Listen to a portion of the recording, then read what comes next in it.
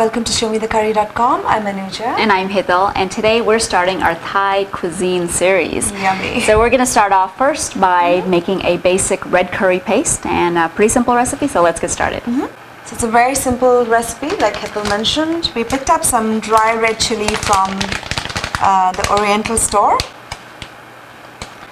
And what we did was we took it and we de-seeded it.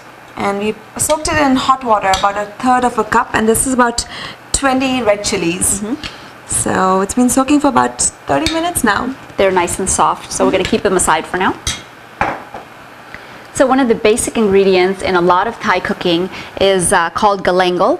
It's kind of similar to ginger, but it's got a lot milder flavor and taste, and it's very hard. Unlike ginger, you can cut through it easily. This takes a little bit of effort to do that, but it has this really wonderful flavor, and ginger can be substituted, but if you can find galangal, then that would be the way to go. It's really hard, and since we're going to be grinding all of this, you can just take a sharp knife and just shred it a little, peel it, and then just shred it like this, so that thin strips. It's just easier for your blender that way. So we have about 1 heaping tablespoon of the shredded galangal here that we're going to use. Okay, and the next ingredient that goes in is shallots. Now shallots is kind of looks like an onion, but the unique thing about shallots is it's got two. If you open it up, peel it up, it divides it into 2. Amazing. But it's a lot stronger than red onions. So, a little bit takes you a long way. Here we have about 1/2 cup of shallots we've just chopped fine.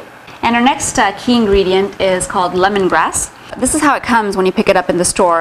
It'll come in a bunch like this, and what we've done is basically we've taken one of the stalks, we've removed the outer hard covering that's there, and you can feel it. It feels like paper almost. You can take that off, and you come to a nice smooth one, and then we've again shredded it into small discs like this, and this is about 2 tablespoons of this lemongrass.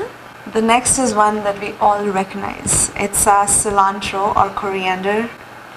So this is what it looks like. So all you've done is you've of course washed it and you've removed the leaves. So you remove the leaves, you're not going to use them for this paste, and then we're just going to just fold it in and we'll just chop it.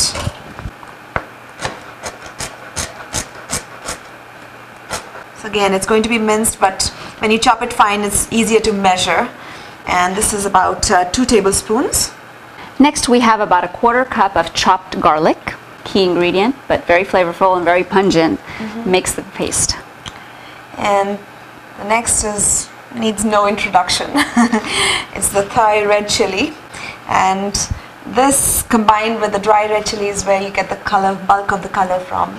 So we are going to use a few of this, but if you don't want it very spicy and you just want the flavor but not extreme spice, you can always substitute this and reduce that, and you can add in paprika.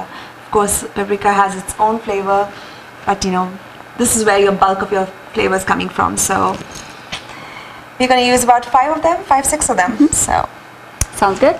And finally, now if you have an Asian store nearby and you can find lime leaves, that would be the perfect ingredient for this paste. And you only need a few of them, 3, 4 of the lime leaves. But unfortunately, they are a little bit difficult to find, but we have a good substitute. We've taken a regular lime and our peeler, and we're just going to peel off the very outer shell of this lime. And you don't want to dig down too deep because the white inside is very bitter.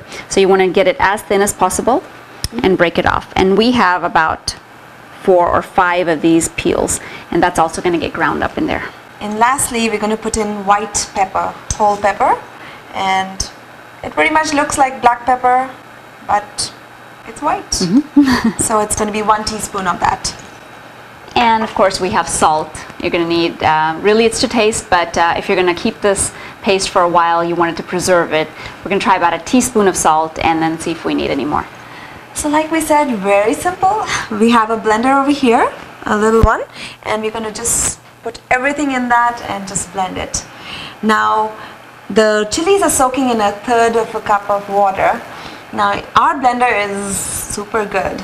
it blends without any additional water. But if yours does not and you do need to add water, use the water from there. So bottom line is you want to use as less water as possible. So we're going to not need it, so we're going to just stick to what we have. And in goes everything.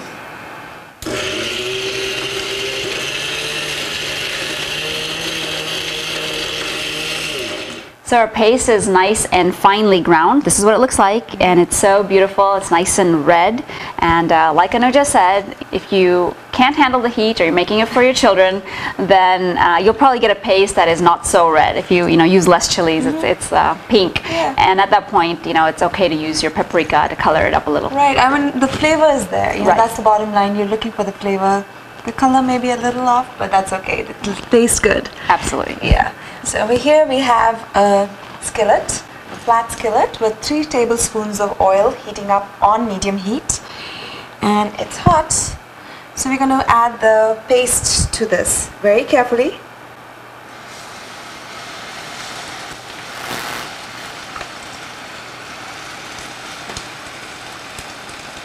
Look at the color, it's gorgeous. And actually that hot oil is just going to intensify that color. And mix.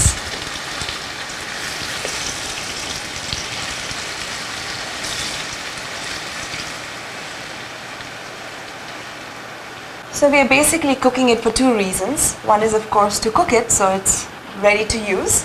And the second more important reason is it's a preservative. It's going to preserve it. So if you have used any water to make the paste, it's all gets evaporated and it's done with. So if you're done cooking it and everything is ready to go, you let it cool down, put it in a jar, stick it in your fridge, and you can have Thai food every night. Now we're basically going to cook it till it, basically the raw flavor needs to go. And like Indian food, the oil will separate. Be sure you keep stirring it. So I have been religiously stirring it. I made sure all the liquid has gone, evaporated. And see, it's kind of lumps up now. It's not as flowy as it was. It's more, it holds more shape. So great indication, everything is gone, all the oil is absorbed and all the moisture is gone. I'm going to turn off the stove and just transfer it into a bowl and just let it cool down. So this is so beautiful, and I wish you guys could smell this because it is heavenly. Yum. Good choice of word. Yeah. So this much quantity will probably make you about 3 to 4 dishes, which are about servings for 4. Right. And it's all going to depend on how spicy you like things and how flavorful you want it. So if you're like intense, then you might use it for 2 times. So whatever you don't use, be sure you get a nice clean and dry jar with a good lid on it, and just put that in there, and it can stay in the refrigerator for at least a month or 2. It'll be fine in there. So stay tuned for some dishes that we're going to use this paste for. And that would be red curry, and we're going to show that to you coming up next. And join us again on another episode of ShowMeTheCurry.com. Adding a pinch of spice to your life.